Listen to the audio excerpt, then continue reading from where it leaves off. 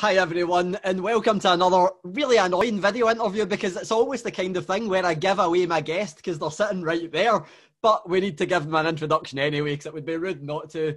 Today I'm joined by, you would probably say, the voice of women of wrestling. You know, recently, the voice of a certain tournament on YouTube that a lot of people will have watched, AEW, the Women's Tag Team Tournament Cup. Of course, former NXT talent. The Queen of FCW, I believe, is another moniker I should stick in there. And, of course, the daughter of the legendary Eddie Guerrero and Vicky Guerrero. It's Shaul Guerrero. How are you today? I'm awesome. Thank you for this very sparkling introduction. I'm like super flattered right now, so thank you. That's always good to hear. The one place that I want to start, because we just mentioned it there, you appearing in AEW. That was a lovely surprise for me because I'm a big fan of women's wrestling anyway, but, you know, the names that were there, obviously we had Veda Scott on commentary, you had Alundra Blaze or Medusa appearing, and then yourself as well appearing in the ring, which was a lovely surprise. No one's seen it coming. How did that come about? Honestly, it was quite a surprise for me as well. My mom called me, and because she is like a more permanent fixture at AEW, and was just like, hey, you're still announcing, right? And I'm like, absolutely. So she's like, okay, hold tight. Someone's going to call you. And I was like, okay. And then like Brandy Rhodes reached out to me and was just like, hey, do you want to announce a women's tag team cup tournament? And I was like, hell yes. So it was literally as simple as that. I like full on was just like there, whatever AEW needs me for. I was extremely flattered to participate. Most definitely. And you mentioned there your mum being a more permanent fixture, of course. Will we see you again in AEW? Is the door still open? Might we see you wrestling in AEW at any point? You never, ever know. That's like one of the things in wrestling, never say never. And so I am ready for AEW whenever that comes about. But for right now, I'm going to focus on taking the independent scene by storm with wrestling. So it's been 6 years since I've wrestled, so I'm really excited. That's one thing I'm definitely going on to. The final AEW question I need to ask, you know, there's a lot of criticism over AEW. Oh, the tournament was on YouTube and all this kind of thing. For me, I thought it was brilliant because it put a spotlight on the thing that was to be spotlight. You know, and we've seen what we needed to see. Who impressed you the most out of that tournament? That's so hard. That's really hard because there was just so much amazing talent. And I am a fan of Ivelisse and Diamante, which clearly they took the whole thing, which was amazing. But I mean, like, otherwise, I mean, Tay Conti really, really just stood out to me as like a huge contender. And obviously we saw Anna Jay, she's been coming into her own a lot, especially since hooking up with the Dark Order. So honestly, I think a lot of talent flourished throughout that entire Tag Team Cup tournament. But I do think the best team took it in the end. And major congratulations once again to Ivelisse and Diamante. Yeah, most definitely. Hard to disagree with the winners, of course. But you mentioned it there. It's been a little while since you've been in the ring. But of course, I think it was only last month, maybe 2 months ago, you announced that you're going to be returning to the indie scene. Obviously, people would be like, oh, yeah, as an announcer, because familiar with your announce work. But as a wrestler too, yes. It's been a little while, I believe. Of course, you said 6 years there. How much have you been training? How much have you been keeping up with it? Or are you just relying on, oh, I'll go in there and it's muscle memory. Hopefully it all comes flooding back. Oh, believe me, I'm training. I've been training for the past like 2 months pretty consistently. There is a lot of muscle memory there because I was with the FCW/NXT brand for around 3 years. And that training schedule was pretty much you train every day. You train every single day. And so that's still within me, whether I like it or not. But I have been training with Freelance Wrestling here in Chicago, and they are absolutely fantastic. So I've been very blessed to have a ring like less than 10 minutes from my house.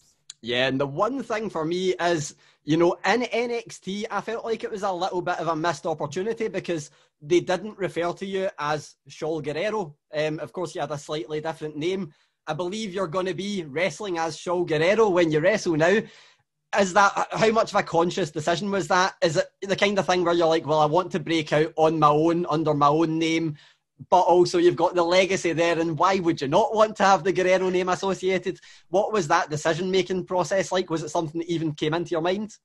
Honestly, like I did think about not using my real name, but then it just didn't feel right. I went so many years like with not using my real name, and I understand that NXT, WWE wanted to have me earn it in a way. But I didn't feel right coming under anything else. I'm really doing a whole new character, like the Ultra Diva. She's still in there, but she's definitely a part of my past. I'm gonna really try and be more authentic with the fans and just come in as me, and hopefully it will be received well. So yeah, it's scary though. The pressure's on. The pressure's on. Of all the times to return to wrestling as well, it's when wrestling almost there is as little wrestling as ever out there because, everything that's going on in the world. But some would say, the earning the name thing. I think you earn that by being Shaul Guerrero.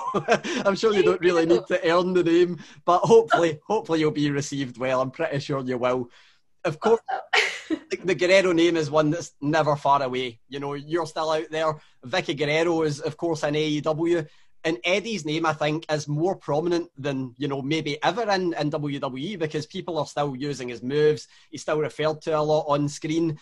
How does that feel? Sasha Banks obviously is quite a big advocate for keeping the legacy alive. How does that feel personally for you?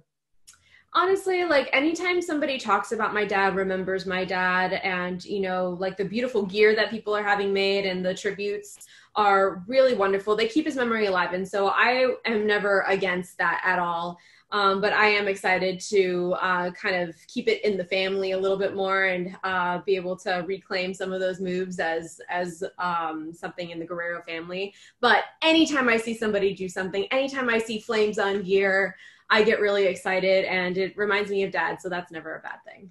Hopefully that's one thing. We'll see some flames on Shaul Guerrero's gear in the future. That would be it's coming. It's coming. I cannot wait to see that. But yeah, of course, we kind of referred to it a bit there. The name, is there pressure on you, like added pressure, or is it the kind of thing where you're like, I can just go out there and handle it? Because people might have either high expectations or very low expectations because they might be like, well, it's going to be another one of those instances where it's someone with a famous surname, they've got a blank slate. Is it an added pressure, or is it a kind of a freeing that you get to be of, your real name?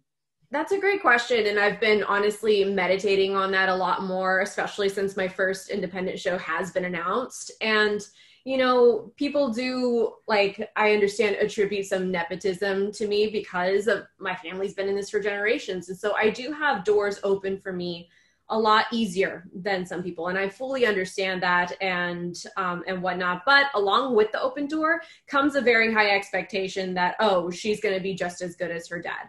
And you know what? No one is ever going to be like my dad. No one's ever going to do mic work like my mom. And it's not fair of me to put those kind of pressures on myself. And so I'm going to go in there and I'm going to do my absolute very best, my way. And so hopefully that will be well received. But at the same time, I hope that the wrestling universe gives me a little bit of grace, because every single wrestler on the independent scene has to work up to who they are at that certain point. And so I hope that they allow me that grace to be able to learn and to be able to better myself every single independent show. That way I can, grow to what they want to see with, little Guerrero taking over the ring. So there's pressure. There's pressure for sure, but I hope I can meet it to the best of my abilities and be able to grow over time. That's one thing I love where, it's like, yeah, the door might be open, but the door's a little heavier for you to kick down as well, because there's that pressure there as well. But, we mentioned it, indie wrestling, of course, it is a bit of a strange time because there's maybe not as much going on right now. But, I mean, saying that, there was just a massive weekend of indie wrestling where we've seen a lot of people competing. Who have you got your eye on? Who, in an ideal world, do you want to get in that ring with? Oh, my God, that's so hard, especially because here in the Midwest, there's so many great wrestlers around. My immediate eye is on Laney Luck, who has the Zello Pro Championship right now, which is right in my backyard. I would also love to wrestle Kylie Ray. I think she's extremely talented.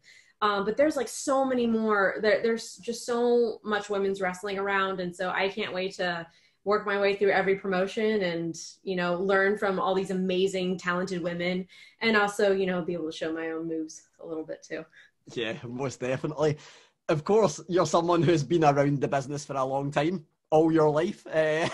So one thing that I think, everyone always wants to know these kind of things. When you were growing up, when you were really young, is there any surreal things that happened with maybe any famous wrestlers that you look back on now and go, man, that was crazy? You know what? Like, it's weird because I was literally raised in wrestling. Like, I don't personally remember anything that was like, whoa, that was insane. Besides, like, meeting people backstage that actually weren't wrestlers. Like, I would get, like, as a child, I met like an NSYNC member one time, and I was like, oh my God, like, that's what I was freaking out about, because like the people in the locker room that were wrestlers, they were more like family and they were just friends, and this was just like another day of dad's work. And so now looking back on it, I'm like, yeah, it's kind of crazy that like I get to talk with certain people, and you know, like we do have that kind of relationship and whatnot. But I always like mark out a little bit when people are like, yeah, I remember when you were a baby in Mexico, and you know, and this was like Norman Smiling. When he was training me, and Norman Smiling is a freaking genius of wrestling, and he would be like, yep, I changed your diaper one time, girl, and I was like, oh my God. Okay. So there's like little things like that kind of like blow my mind a little bit, like, yeah. But as far as like what I can remember, not really. No. Well, that's one thing. I guess when you're so young, you might just not really realize what's going on around you, and it seems like normality. Yeah. Someone else, I don't know if how much you watch WWE, but there's someone else who has a very similar journey to yourself who is appearing now, and Dominik Mysterio. I don't know if you've kept up to date with what he's doing. What do you think of what he's doing, if so? Honestly, like thankfully now there was so much wrestling to watch all of the time. I think right now my main attention has been focused on AEW and the independent scene right now, and just my own studies with wrestling. But I have noticed like Dominik has come in. He's like done an amazing job. He's earned the Mysterio name. And I see that he's doing a really great job. I don't know all the ins and outs of everything, especially because my husband and I, fun fact, don't have cable. Yeah. So we actually don't get to watch it that often. But whatever Dominik's doing, I know he's in a very similar boat as I am, and I wish him all the luck in the world and for him to keep pressing on. Of course, there was one particular storyline where his parents were up in the air, so to speak. You know, people thought that Dominik's dad was Eddie due to some storylines that happened. How smart were you to the business? Was that the kind of thing that you knew was storyline despite being really young? Or was there any part of you going, maybe my brother is Dominik Mysterio? Honestly, like we've grown up as performers, my sister and I, whether it was in the wrestling industry or not. So we were pretty smart to, it's a work kind of thing. And my mom and dad also wanted to make sure that my sister and I were comfortable, because it was such an emotional storyline for everybody involved. So I think they wanted to make sure that we came out of the storyline and that Dominik came out of the storyline, like, with our, what do you call it, like mental health intact. Yeah. So, and our family unit intact. So totally knew it was a work. But you know that everyone's doing a really good job when you're in a storyline, and even you yourself get suspended from reality. Yeah. And you're like, this is fake. Like, you have to convince yourself, like, yeah, no, this isn't real. So the fact that there were moments when we were taping and stuff like that, and Dad was so emotional that you kind of have to wonder a little bit. They did their job right. So that was always really fun. Most definitely. I've got two final questions. You know, one of them is looking back, one's looking forward. Who are your inspirations in terms of wrestling? Who did you grow up saying, that's what I want to wrestle like? Yeah, honestly, oh man, this is like, honestly, I loved watching Bull Nakano. I loved watching Medusa. I loved watching Melina. I always really loved Melina and Michelle McCool when I actually got to be backstage and watch them, you know, put together their matches and go out and execute and then come back, and how amazing they were. And then currently, I mean, I have so many wrestlers that I love to watch.